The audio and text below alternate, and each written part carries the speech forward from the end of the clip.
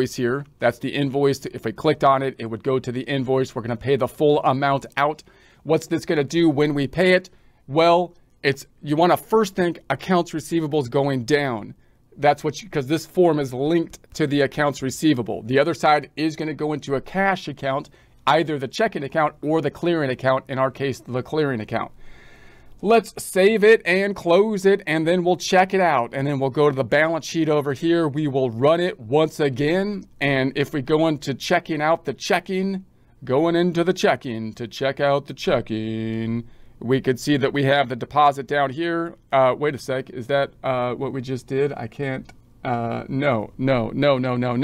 Back. We're not going into the checking account. We didn't put it in the checking account. We put it in the clearing account. Get your head in the game, for crying out loud. All right, I'm a little tired today. It's Sunday. I mean, payments to deposit. So there it is. There's a payment. So there it is. That's the one. All right, let's go back.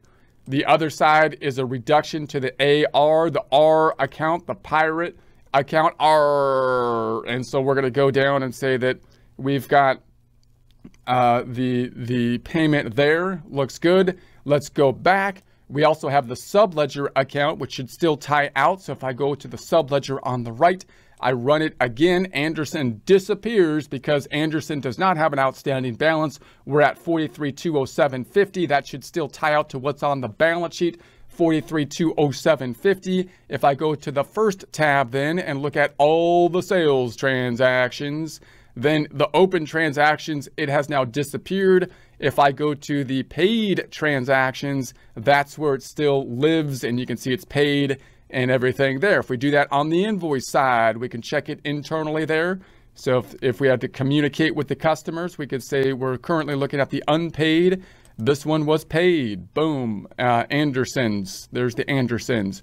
Let's go to the customer. We can look at it in the customers, and this one is not open anymore, but has been recently been paid. So I could use that filter.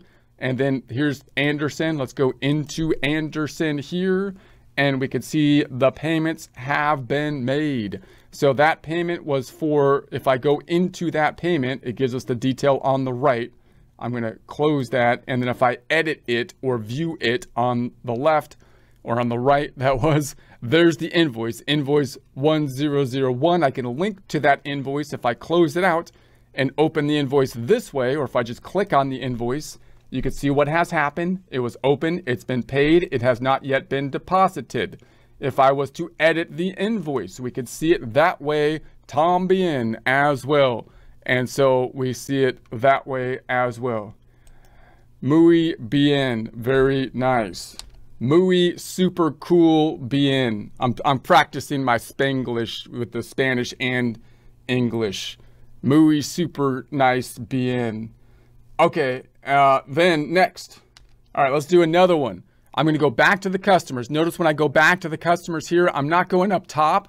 I'm using the internal. I don't have to use this up top because QuickBooks basically has all of the navigations within the website.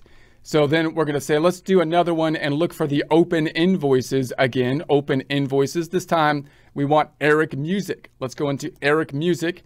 And so we can see we have an open invoice. Very easy to see. Due in 32 days. Okay. So I could make the receive payment here, or let's make the form this time and do it that way. Drop down. We did an invoice. Let's do a receive payment. And then we'll just type in up top, Eric Music. Eric Music tab. And then there it is. It populates down below. I'm just going to tab through it. We want it on the 25th. That's good. It's going to be a cash payment as well, because we're going to imagine taking these out of the undeposited funds and putting them in at one time, or the payments to deposit it, formerly called undeposited funds, until the QuickBooks wanted to change it, I think randomly, just to change something. They could put it on the time clock that they did something. Yeah, we were working on this, that, and the other thing. We had to change this, that, and we changed the account name from here to the other name. We build that out at like three months worth of work and whatnot. And so, you know, that's how it goes. That's why we have all these changes with QuickBooks Online, I think. But in any case, it is what it is. It's an improvement, right? They're going to get it perfect. Okay, there's the 30,400. So it's a receive payment form.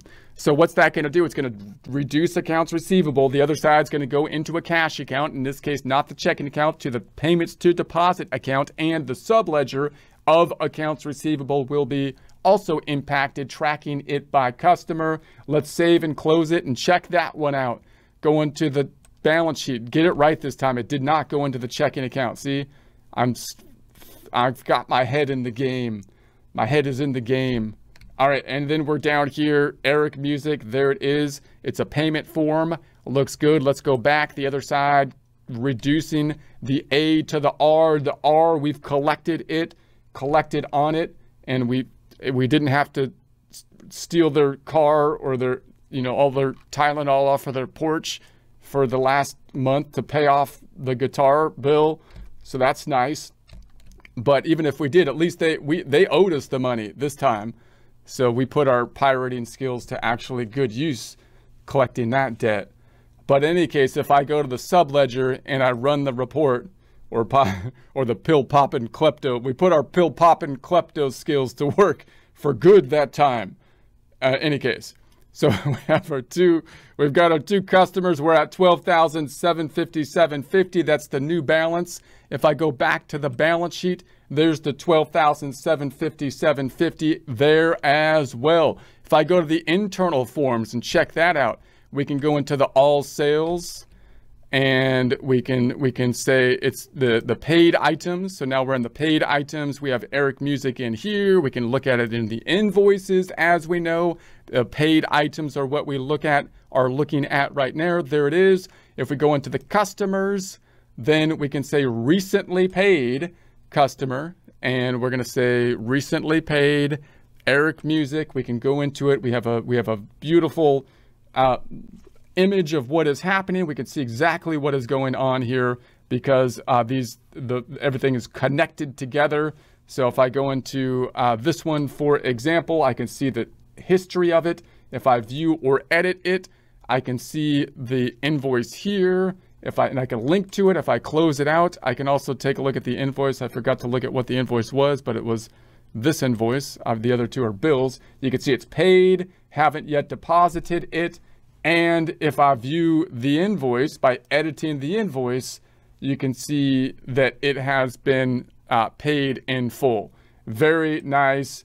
Muy B to the super cool and muy super cool bien. Anyways, that wasn't that good of Spanglish. Dios, for the love of God, míos, do better.